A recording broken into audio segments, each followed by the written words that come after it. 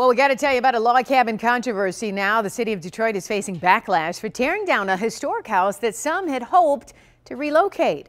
The home once stood on Halleck Street near I-75 and may have been built before the Civil War. 7 Action News reporter Jen Shans is live there tonight with what the land bank is saying about their decision to bring this home down. Jen? Well, Carolyn, that log cabin, which was covered under an exterior of a more modern-looking home, was demolished late last month, and this pit to my right is all that's left of it now. The land bank says it really wasn't given enough time to save the structure, which a contracting company had already made plans to demolish. I did come on a Wednesday, and the building was here, and when I came back on Saturday morning, it was gone. Greg Kowalski with the Hamtramck Historical Museum fought to get this home off the Detroit Land Bank's demo list.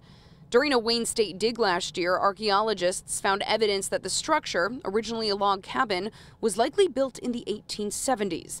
Last month, it was torn down. This one could have been preserved. All they had to do was remove it from that list, even temporarily. According to the land bank, which aims to rid the city of dilapidated structures, $10,000 of taxpayer money had already gone into the home's demolition process.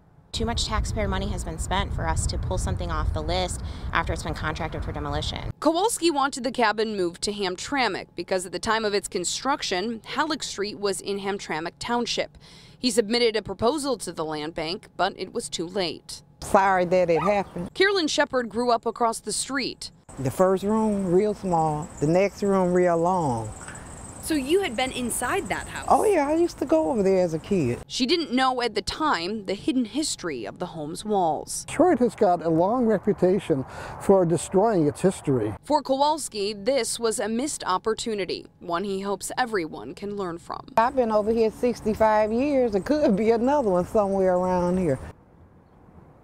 Now, Kowalski says other than some salvaged wallpaper and wood, there's really nothing left of that log cabin. Now, the Detroit Land Bank Authority does have a list of all properties they plan to demolish, and they say if you think any of those properties could have some historic significance, they want to hear from you. You're urged to report that to them as soon as you can. Reporting live in Detroit's East Side tonight, Jen Shantz, 7 Action News. Hopefully people will listen and do just that. Thank you so much, Jen, for the live report.